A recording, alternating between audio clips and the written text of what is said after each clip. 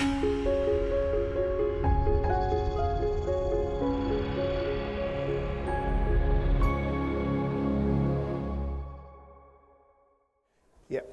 So I'm going to tell you about an idea I had in HP in the late 90s. And I've been waiting very patiently for a long time to be able to find a way of explaining this to people to establish, the sufficient context is established that the concepts make sense. So I was doing this before REST, for example, and REST came along.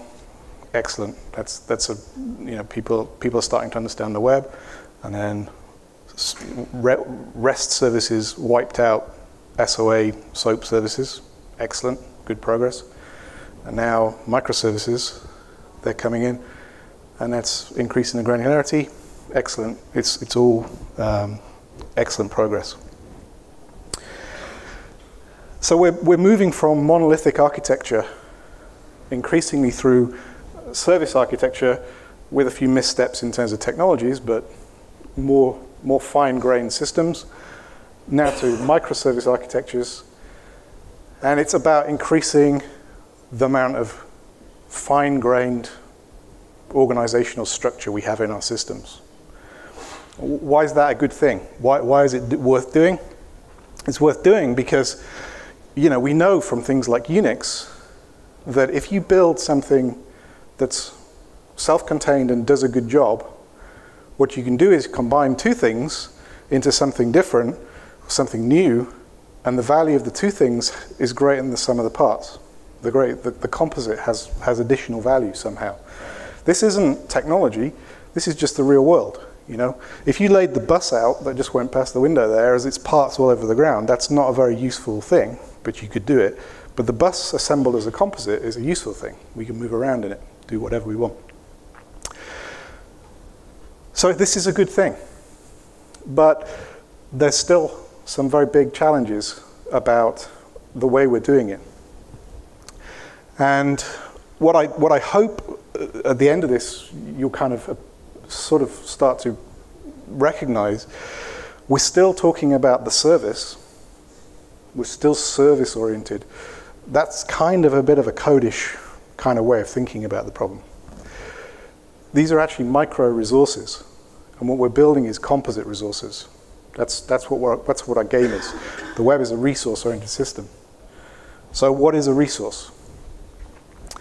So this is a diagram I drew about 15 years ago, and if there's one, apart from that little thing I said there, one thing to remember, this is it. This is the whole abstraction, and we're all actually completely familiar with this. When we want to interact with the web, an event happens. It could be we click on a link, or we could have an address bar, or we could increasingly have a piece of AJAX code, make a call for a resource. But the contract we have with the web is we're not trying to run a piece of code. We're not trying to make this CPU warm by getting this endpoint to do whatever it's done. What we're trying to do when we interact with the web is we're trying to measure the state of this abstract thing that's got a name, this URL, this resource that we're trying to interact with. And essentially we want to take a snapshot of its current state. We want, what's the current state of Google? What's the current state of the BBC News, whatever it might be? So the objective of the web has never been about running code. It's not a code-oriented system. It's a resource-oriented system. So it's about interacting with a very large, semi-infinite set of logical resources, logical potential states. Now my background is I got into software as a sort of secondary career. I was originally a physicist, did quantum mechanics.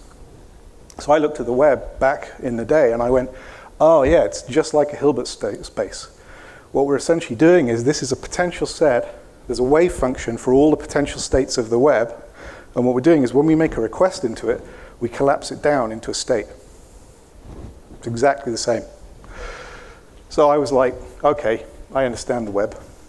Right, now we understand the web, let's really use it.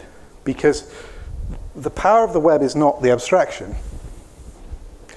The beautiful thing about the web is its economics. You know, it's incredibly robust. It evolves without breaking.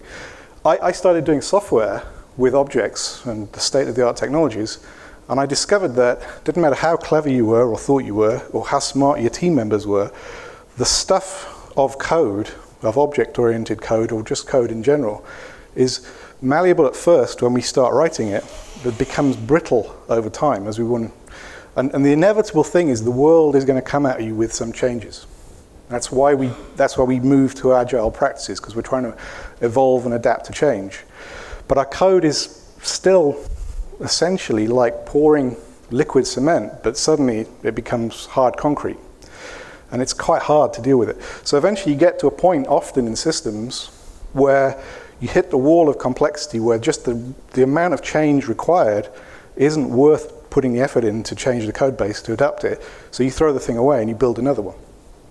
Which is okay if it's a small thing, but if it's a big thing, it's a very big waste of effort, waste of resources. So if we could really use the web abstraction, the one thing we know for damn sure is we've never had to throw the web away. You know, show me another software system that has grown and grown, was never anticipated for all the uses it's being used for, and it's essentially the same thing. As you know, you could point today's modern browser at an original Apache 1 server, and it would work. That's very unlike most software systems. So we love the web. Web's fantastic. But we really want to use it for solving this software problem. The problem with the web is the problem of the web is its triumph. The triumph of the W3C is that they've cajoled and persuaded and ensured that all of the tools, all of the servers, all of the browsers and so on treat the web as a uniform single address space. So when I look at the same resource as you, doesn't matter where you are in the world, effectively most of the time, unless we're in a filter bubble or whatever, we see the same state, the same resource. Now that's great if your model for the web is a big global publishing system, which is the original heritage of what the web was designed for. But we're now moving to non-publishing systems. We're building APIs, we're building services that do anything that the business wants to do with this stuff. And having a flat address space is actually a huge problem, because every endpoint you put into it is a peer of every other endpoint. So, you know, every microservice has to manage its own security. You have to deal with its scaling and all of the containerization and so on. Its availability, if other systems are building composites from it, what happens if it goes away? And then you've got the other question of these, you know, we know that REST encourages stateless architectures, stateless endpoints. We know stateless is great. But stateless means we've got no context. That's by design with the web. When we interact with a web endpoint, it's context-free, right? We have to transfer the representational state to provide the context in which we want to interact with the resource. But if you don't have context, you can't build trust. How do I know who you are? You've got to prove it to me every time you interact with me. It becomes very challenging. Now what we do is we adopt all sorts of elaborate technical means of solving that problem, but it's a system problem. It's a fundamental system problem. And as we move to composites of microservices, the system problems just become more, because now we have layers of services interacting with each other, but it's distributed. And you know, how do we debug them? How do we measure them? How are they performing? How do we find the bottlenecks? What happens if something fails, and how do we find that failure and respond to it? And so on and so on and so on. The big issue here is, in fact, HTTP is fantastic, but HTTP came before the abstraction.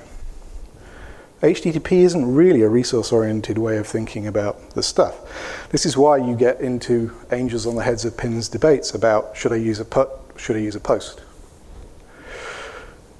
So what we did was we basically said, We love it. It's clearly an excellent way of solving a whole classes of problems. It scales, it evolves, doesn't hit the ceiling of complexity, seems to be able to cope with any type of problem you throw at it. Why aren't we using it for everything? Why don't we just make our software out of this stuff as well? But of course, you can't make it with HTTP. You can't, the latencies would be too high, it just wouldn't work. You've got to stop thinking of it as an HTTP thing. It's an abstraction, it's a resource-oriented abstraction. So what you do is you go back to first principles and you say, what's the core essence of the abstraction? And then we bring that inside our software. So this is the general, we call it the resource-oriented computing abstraction. It's not the web anymore. And you see that, broadly speaking, it's identical. The objective of a resource-oriented system is not to run code. That's a secondary concern if we can't somehow get a state for that resource. If we have to run the code, then we fall back to running code. But one of the tricks the web pulls is, if you've already got a fair representation of that resource, then you can fetch it from cache, or you can fetch it from a CDN, or you can fetch it from anywhere. So we can use that same trick to get very powerful scaling properties inside software as well.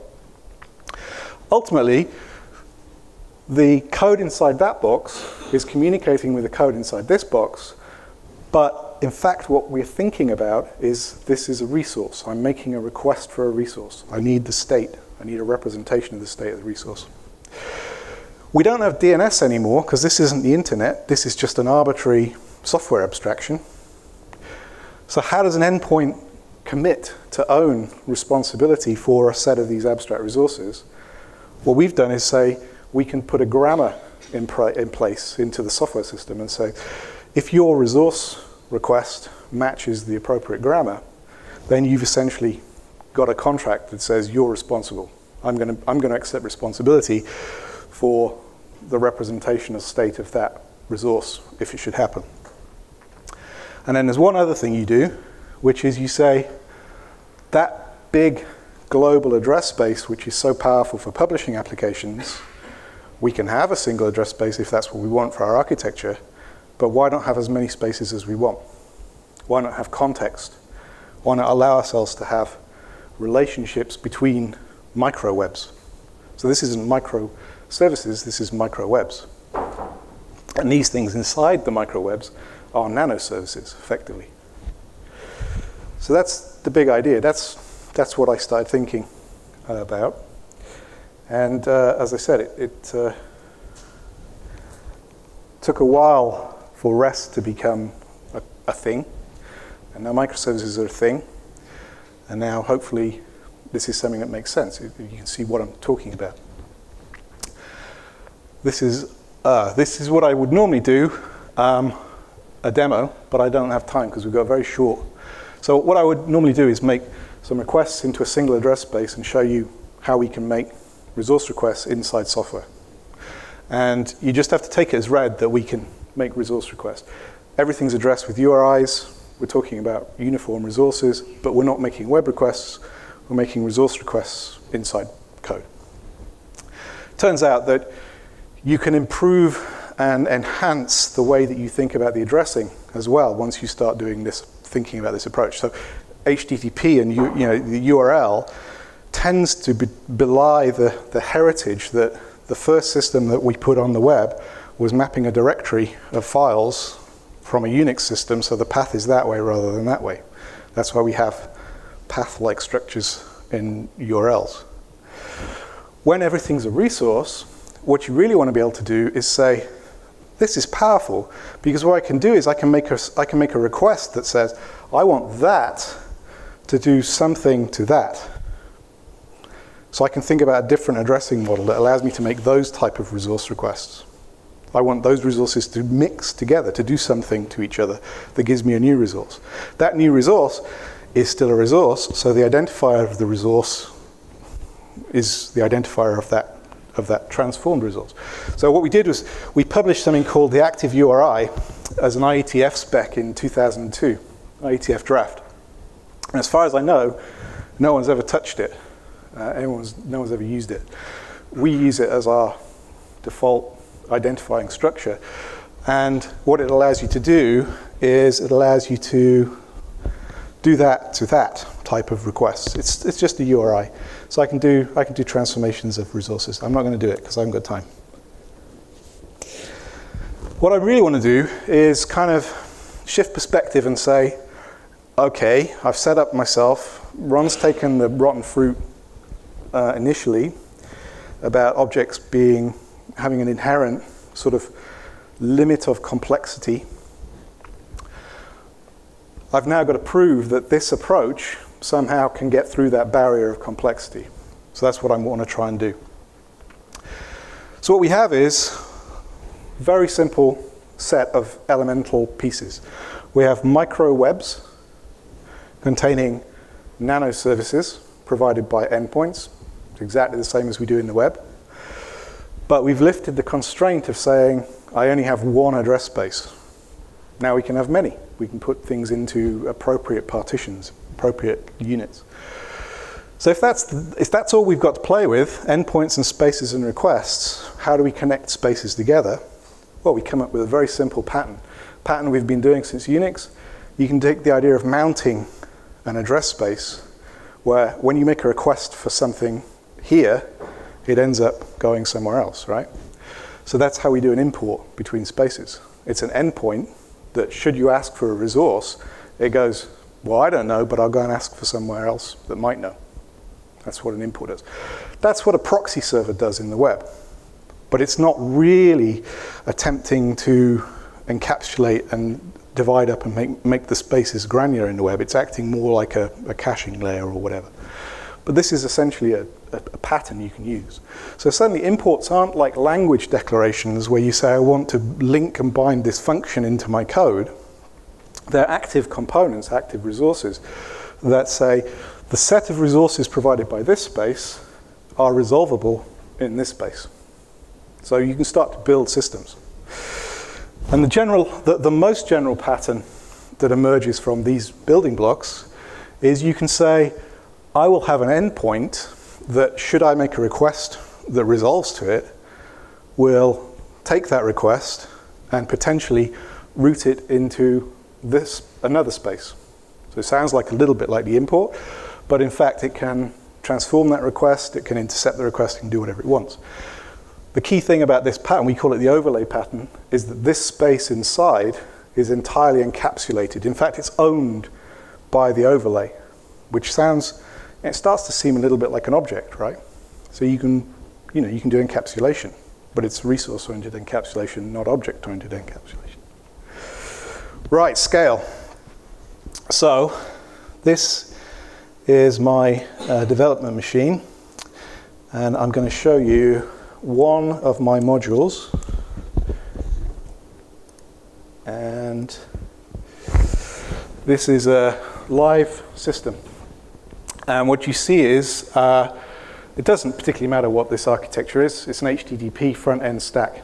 It's a stable architectural configuration, and it's composed of a set of spaces that have a relationship in an architecture.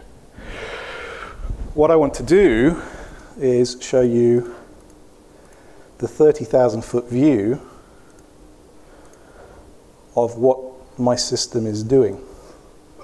So what I've got in my system at the moment is many, many, many of these micro web spaces. And those micro web spaces are organized into architectures. And those architectures are solving problems by coordinating nanoservices to solve the problem. And every single one of these things is not providing code, it's providing resolvable resources. So, I don't know if the microphone's working, but this is not physically coupled, linked code. These diagrams, they look scary the first time you see them. Let me make it even more scary because I'm only showing you the front-facing stuff. If I merge the libraries that are common across all the systems, it gets even more scary, right? I'm now at a scale, so to give you a sense of scale, something like, you see those three there, or 3 three or four spaces here. In software terms, in terms of equivalency, that's something like a 3-tier Spring thing. So that's what that is a sort of equivalent to in terms of complexity. And I'm suddenly now at 1 or 2 orders of magnitude higher complexity. The point about this is that this was done progressively, like the web. No one knows what the architecture of the web is, right? No one has designed it. We don't know what the web looks like. We can't. We know what little individual pieces of it look like. We can take responsibility for subsystems. We can put boundary conditions around them using constraints like the overlay, and that assembly will behave extremely well and correctly, even in this completely decoupled landscape of other stuff around it. I can't get crosstalk in my system. I can't break it when I add something new. You don't break Google when you add an endpoint to the web. This is the same. So this is not loosely coupled software. This is just like the web. The web is a decoupled architecture. It only couples the moment you make a request. The binding is instantaneous and then it's decoupled. This is the same. This is potential architecture. This is potential ways my system is configured. If I make a request, it could potentially route through these ways.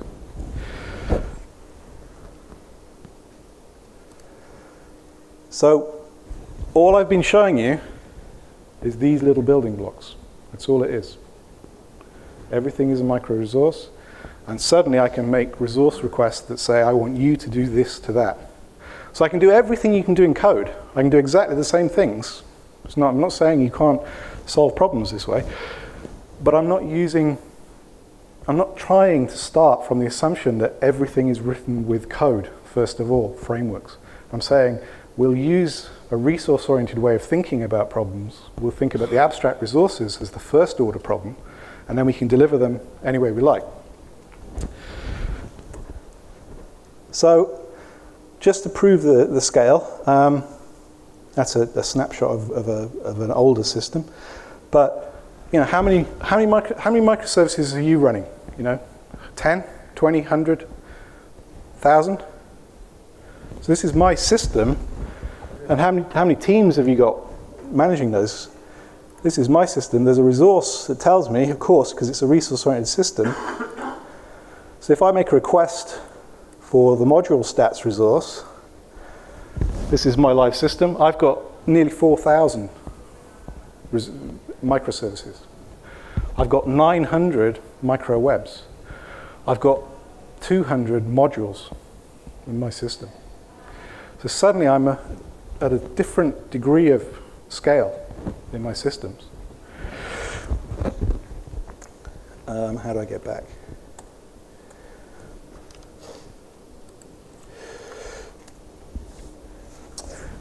When you step up in scale, even if you're doing microservices, you have to invent new tools, because the regular way of thinking about software ain't going to work.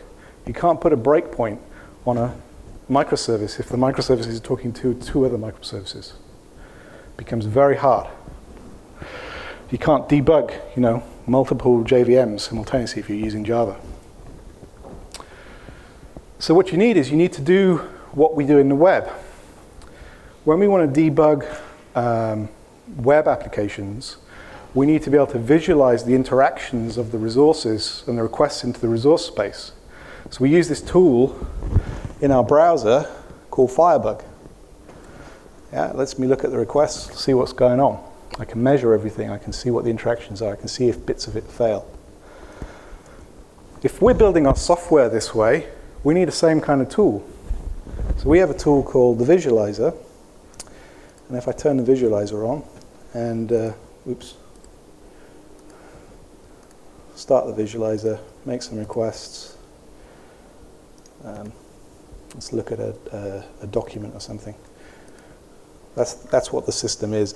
Actually, I'll show you that anyway. The system I'm showing you is microkernel architecture. We call it netkernel. And the only thing this thing knows about, it's a very small piece of code, it's about 100K. It only knows about requests, spaces, and endpoints. So it only knows about the abstraction, nothing else. I'll show you the caching implications in a moment, but we have essentially a foundation API. It's a little bit like a POSIX layer, so you don't have to interact with the core. And then above that, everything is a module. So it's a completely modular architecture, because you can be completely modular because you've not got any coupling. Everything is late bound. It's a decoupled system. So you can evolve subsystems at will, arbitrarily. And then everything I'm showing you is a resource-oriented application built on top of the modular tools and services available. So it's like Unix, right? In Unix, you get an operating system, you get a bunch of tools, and then other tools are built from those tools, and so on and so on. Let me turn off the visualizer. Stop it, and you see it's been recording what's going on, just like Firebug does. Let's go and look at that one. And we see that it doesn't matter what these identifiers are, but you can see there's a whole cascade of resource requests have happened in my system. Everything is a resource. Everything's being requested as a resource, just like Firebug, right? So I can do all of those things that I could do with an external system, but I'm now applying it at nano service scale. And of course, I can also measure everything, because the measurement of the execution of any piece of code is state that we accumulate just because we're making resource requests. So I know that in this case, it took 2 milliseconds to do the whole stack of stuff. It took nothing to do most of it. And you'll see that, in fact, this is a consequence. Once we address everything as a resource, all of our software as a resource, suddenly we can hold on to stuff. So you can see there's a lot of cache hits. So that's places where I didn't have to run any code at all. I didn't plan that. It just caches everything. So we need new tools. We need tools like this. And if we're going to carry on down the HTTP-based microservice route, we need similar tools across Docker containers and so on and so on. Because otherwise we can't make microservices and resources that interact with each other in a way that allows us to keep our sanity. So then the question comes up, yeah, but code is fast. Code has had 50 years of expert design, making sure that it's absolutely optimized the hell out of it. That's what JIT bytecode compilation does. That's what all the best linkers and compilers do. And you're adding an indirection every time. 2 phases, just like the web. That's insane, right? You wouldn't do that for software. You've got to make it run fast. Well, when I started doing this, I was prepared to take the overhead. I thought, okay, if there's an overhead, what I still have got is a more evolvable architecture, a more better way of solving software problems. I'll take an overhead, because at least I'll be more economically valuable. But something very surprising started to happen, and that is things started to go faster. And there's 2 reasons why things started to go faster. The first reason, if I go back in my slides a second, one of the tricks the web pulls to go faster is it recognizes that we're not trying to run code. We're trying to get a representation for state. So we don't care about that piece of code. We don't care about what box it's on. We don't care about what server it's on. And we call that load balancing. So we can put in one endpoint for this resource. If that resource becomes popular and hot, we can put in on demand as many endpoints as we need to satisfy the load. Because we're not trying to run code, we're trying to give representations. So that's why load balancing works. Well, guess what? We've now got tens of cores in our laptops now, order of magnitude. God knows how many on servers. They're just like, so we've got multi-core. So what we can do is we can think of these resource requests not as threaded, scheduled threads, but logical resource requests.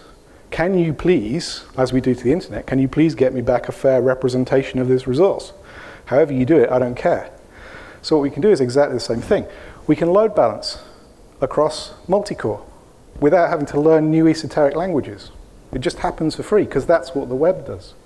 So suddenly all those cores that we have, that if we try and write low-level code to optimize the use of, we've now got a system that automatically optimizes the use of those cores.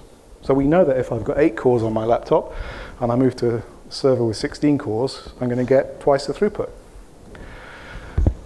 And we see that because the granularity in which we're interacting with the code is fine, across the system as a whole, as an average, any small bottlenecks or so on, they average away. So the system behaves completely linearly. It scales completely linearly, no matter what really the system is. So this tool is a tool we provide. It's a linearity measurement tool. It's a resource. And it allows you to execute a representative load, a standard load on your software stack, or not on your software stack, but on your stack, whatever it is, whether it's a Dockerized container or whether it's a to the metal operating system. And it allows you to say, is my full stack linear? If I don't see this ideal curve, one of my parts of my system is not behaving linearly. And you'd be very surprised. There are some very expensive, high-end cloud platforms, when you measure them for their linearity, give you extremely skewed nonlinear responses. The bottom line is you're paying, the harder you load these systems up, the more they throttle back and control your usage. So you're paying extra money for a high-end thing and you're not getting the return on it because your throughput is not running at peak. So we can load balance for free across multi-core, so we get more bang for our buck from those great processors that we've all got. But then, because everything's a resource, we can do the trick that the web does. The web pulls this excellent trick of saying, if I've got a copy of it, and that copy's good enough, because we don't care about how current it is, as long as within the Nyquist sampling rate for this information from this Shannon system, this resource is valid enough, then I can give you it. So the web uses caching and time-based metrics to give you a good enough copy of the representational state. So we can do the same, only we don't have to just rely on time to ensure we've got Nyquist concurrency and coherence.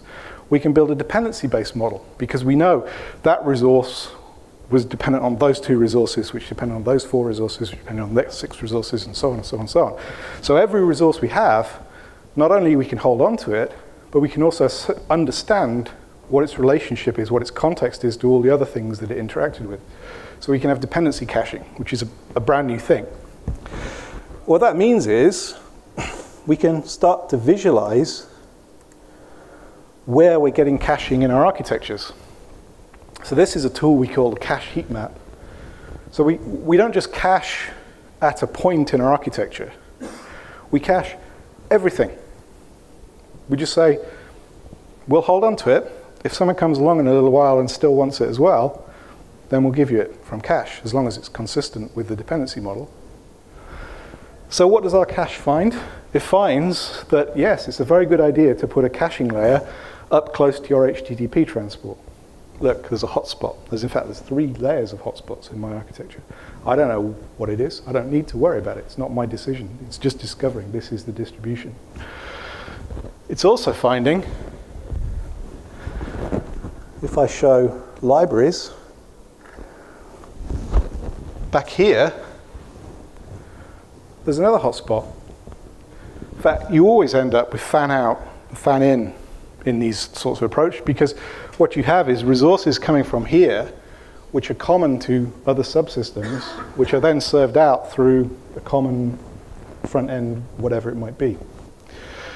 But my system's decided that, hey, you know what? You're all piling out through this endpoint here to whatever it is, system of record, database, another microservice architecture, we don't know. I don't care. I can hold on to stuff there because you're all asking for the same thing. So there's a hotspot there as well. And then we might never guess that sitting right in the middle of my, what would we call middleware application, whatever that application subsystem is up there, some reason there's a whole load of recomputed state there, or cacheable state there. Now the thing about this diagram is not that we find hotspots. The thing about this diagram is we find color, i.e. regions of cacheable resources, everywhere, all through our software architectures. In the middle, at the front, at the back, sides, everywhere, all through. And I can't remember if I said it, but my background is I'm a physicist. So I look at this, and I see this system, and I go, I know what this is. This isn't a cache. This is a map of the thermodynamic energy surface of my computational system. That's what I'm looking at. Everywhere I see any color, if I was to write it with code, there would be a fixed cost to the energy of consumption to run that code. I've got to keep the CPU warm to do whatever it is. Anywhere I see some color, I'm doing a little bit less, perhaps a lot less, than I would if I linked it together as code. So I'm using less energy everywhere there's color. And it turns out you use a lot less energy. Using less energy means going faster. Burning energy on a CPU is what costs you time. Not running a CPU is a very good thing when you can avoid it. So these systems not only scale linearly, but they also suddenly have this benefit of the abstraction allows us to discover what the computational energy surface and energy cost is of the system. And if there's any physicists in the audience, if I had time, I'd also explain that it also finds the entropy minima surface as well. So it starts to find the most well-structured information in the system as well as the most low energy. So these things, if you want a headline from that, the cost of the abstraction, it turns out anyway is negligible. You know, even if you do end up missing the cache and missing so on, it's a nanosecond in a millisecond or greater cost, right? It's really nothing. So the abstraction costs you nothing anyway, but once you use the abstraction, suddenly you get enormous payback. But it shouldn't be a big surprise because these are the tricks the web pulls, right, to make the web work. If the web wasn't doing it the same thing, it wouldn't be able to work. Google couldn't work if it didn't do the same ideas. No time to show this, but oh, I can. There's a composite resource. And we often end up building composite resources, like I said. And if I request that, you see nothing changes. And I said it's a dependency-based model. We can depend on, obviously, physical resources like code and scripts and files and so on. But it turns out you can also do this sort of engineering trick, which is we can solve complex problems like cache consistency and coherence by inventing imaginary resources. Okay, so I can say my composite resource depends on obviously all the physical files that's been necessary to run the code and whatever it is that built it. But when I build it, I can also say this also, let's imagine that it depends upon X and Y and Z. Okay, so what I can do is then, if I want my system to be coherent, say I change the database that's got whatever's creating resource 1, I can go in and cut the virtual resource. So if I cut virtual resource odd, which all the odd resources depended on, and I go back and I look at my composite resource, all the odd resources obviously can't be served from cache anymore because one of their dependencies, it's virtual, but it's a dependency, isn't valid, so we have to recompute that sub-resource. And what it turns out is the reason caching works isn't because we're holding on to values. That's what caching is. The reason caching works is because the world, that thing out there, comes at us with uniform distributions, statistically measurable requests. So there's a resource for this room, okay? The resource is how many people, who are the people in this room listening to this talk?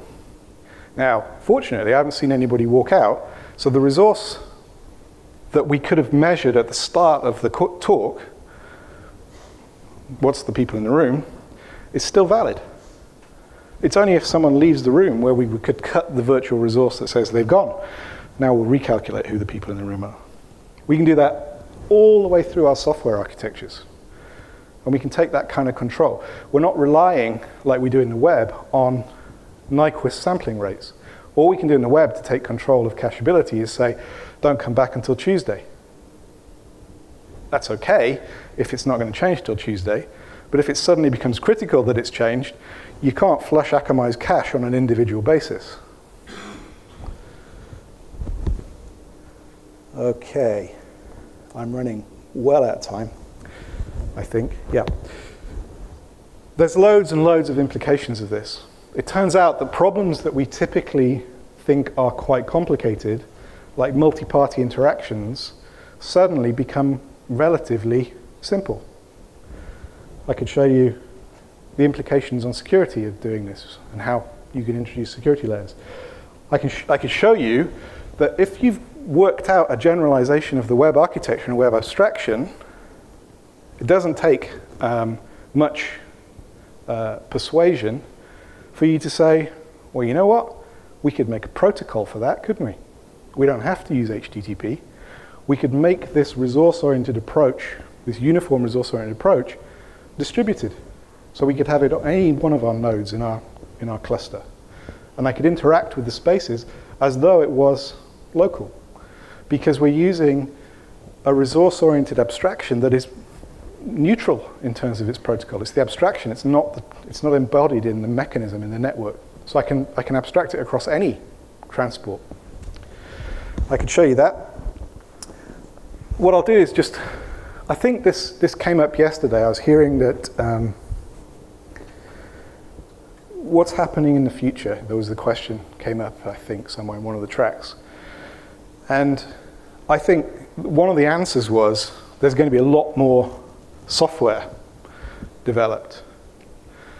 The problem with software is it's precise, precision material because we are trusted to touch this amazingly powerful thing called a Turing machine and encode programmatic sequences onto the Turing machine. That's why we call it coding. We're encoding a program onto the tape. We can't allow just any old person to encode the Turing machine. What we need to do is to say, let's keep the full power, the full fat power of the Turing machine away, but let's not stop software at that level. What we need to be able to do is say, let's not write code. Let's allow people, because I could talk to the CEO of my organization, and the CEO would recognize the resource, the people in the room. We can talk about it. I can give him an endpoint that provides the people in the room, or whatever the heck he's interested in, sales in this region, or whatever it is he's interested in. And I could say to him, yeah, you're safe to ask for that resource because you're not going to do any damage. It's a resource. You're not making code, you're asking for a resource. So what I can do is I can start to build tools around resource composition. But it's still software. It's just not full-fat software. We've made it safe. We've made it a playground that even idiot CEOs can use. So this is something we call encode. Don't take this, you write software in netkernel this way. You can use any language you like. It's Java-based. You can use Ruby and Python and Groovy. And we're like Unix. We don't care what language it's in. But the JVM, the Java, is its kind of like home language, just like C is the home language to Unix. So this is just a language, but it's a visual language. And I'll show you a quick demo. So, this is a game, right? So you take the CTO or CEO and say, the game is, see that response thing there? You've got to turn it from being red. That's all you've got to do. So that's one solution. And if I go to that link there, what I get is that crappy piece of XML. This is especially for Ron, who loves XML so much. But tell the CTO, hey, that XML, you can make it pretty. Look, I've got this thing called HTML table. You don't have to know what it does. But look, join that piece of XML to that HTML table, join the HTML table to the response, and then what have I got? Oh, that's nicer. I like that. Yes, that's good. They can do that themselves. You don't have to write that for them. You just give them a palette of simple things. We're composing nanoservices. So, oh, well, that's okay. You get the idea. And obviously what I can do is I can add endpoints just visually. There's a new endpoint. There's its grammar. There's its declaration. There's all the stuff to do with it. It's not connected. So what I've got here is a little party trick just for the fun of it. And my party trick has the obligatory hello world. And there it is, the hello world resource. That's pretty rubbish. So instead of that, let's put that component in there. And then I reload it. Whoops. Have I saved it?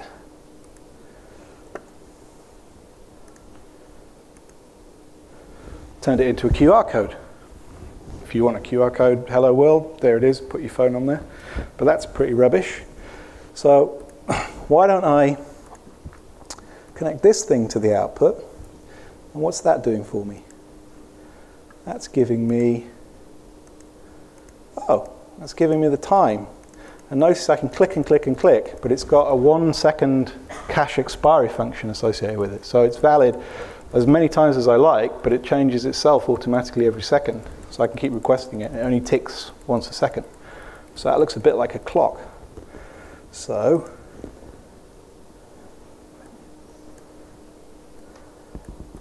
what have I got myself now?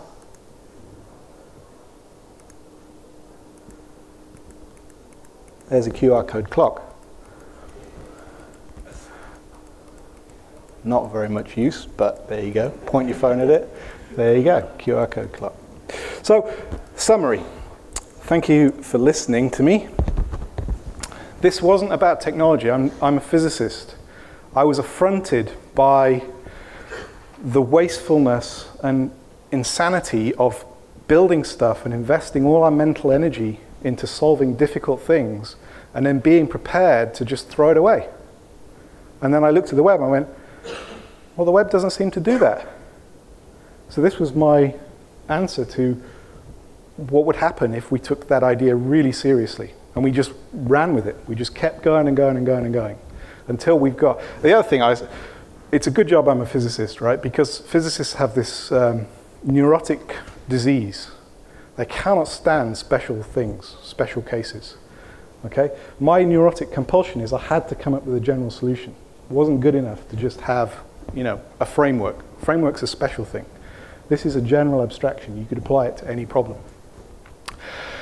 What do you get when you build stuff this way? What's Netcom provide? Well, you get complete hot swappable architecture. You can roll forward and roll back instantaneously with no downtime. In fact, obsessive compulsive disorder, we aim never ever to turn the software off. It's there. You deploy changes to it, and the changes are, there, and you can take them away. You get legacy coexistence.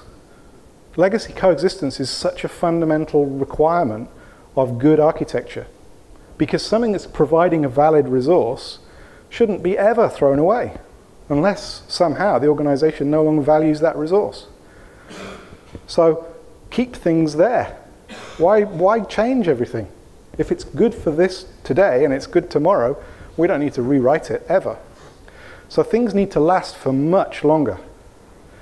I've got software that is 10 years old that I never have to worry about because it still does what I wanted it to do 10 years ago. But it mixes with new stuff because it's not coding, it's resources. You get genuine reuse. So we don't reuse code because its intent and its usefulness is, well, worthy, and we model things as best we can. That model and what it does somehow gets lost in the noise and complexity of the linking and the system that we put it into, and we can't remember what it was for, and it just gets lost. It's just lost in the noise. Well, if everything's a resource, we can do things like search and aggregation patterns like the web does. The web allows us to deal with the noise of millions and billions of endpoints by using these things called search that allows us to filter the noise out to find out what's useful. So I can search my nano services and find things that might be useful to me. And if I've been a diligent developer and I've left a nice little document, a man page associated with that resource as well, I can look at it and go, oh, that's good, I found this thing. It's just what I was looking for, I don't have to write that. So you start to get real reuse.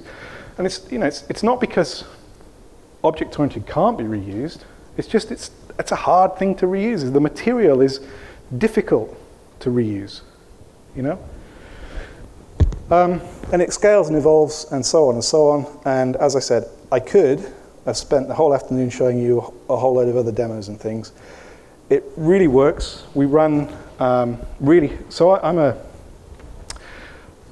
I keep getting told I've got to get out more because I'm by nature just an engineer. I like to just build things. I'm a plumber, basically, information plumber.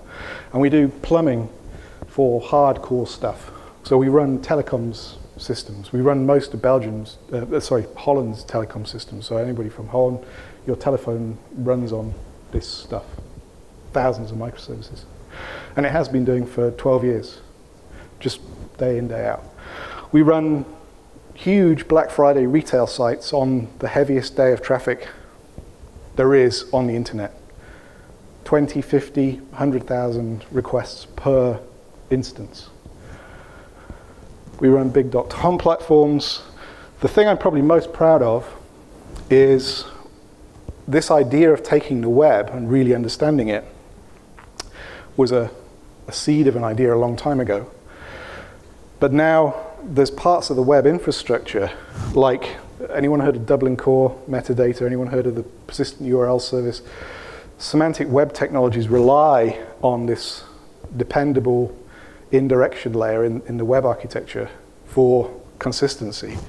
That whole platform runs on NetKernel. So it's powering an important subsystem in the web. And we run linked data platforms and you name it. It's open source. It's dual license, so you can pay me if you want to use it for, to use really high-end fancy stuff. I'm perfectly happy to accept money. I'm not proud, but you can use it for free, of course. And we've been around for a long time, but we've been very patient because we've been basically saying, soap is shit. You can see it's shit because web services was built by people who didn't understand the web. So it was inevitable that it was going to be a pile of cack.